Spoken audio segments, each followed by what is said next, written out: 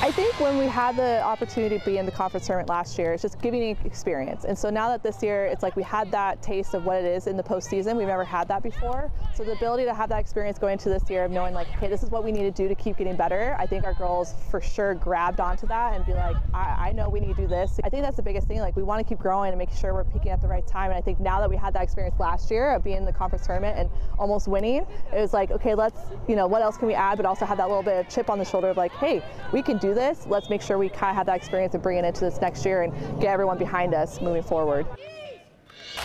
Although the state of Idaho may be lower on the list of places you expect to see high-level beach volleyball, Boise State is certainly doing their part to change that. In their short history as a program, they are really gaining speed. The Broncos closed out the regular season with recent wins over Arizona, Oregon, and St. Mary's.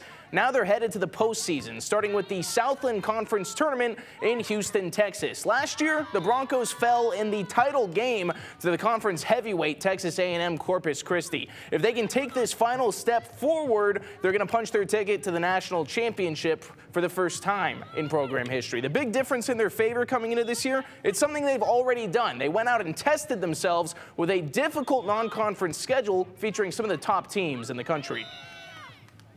Rising to that occasion is the biggest thing, so you get more comfortable and being able to add to your game and finding ways to win. Maybe, hey, say if you lost a couple points, but hey, what do we need to do to keep getting better? Kind of go through adversity, together, so that when we get into conference, we're more composed. We've been there before. Kind of have that mindset of we know what it takes to win those tough matches with that pressure, and just being composed at the end and having that confidence, like I know I'm going to win this for my team, and putting my team on my back is the biggest thing going into the conference this weekend.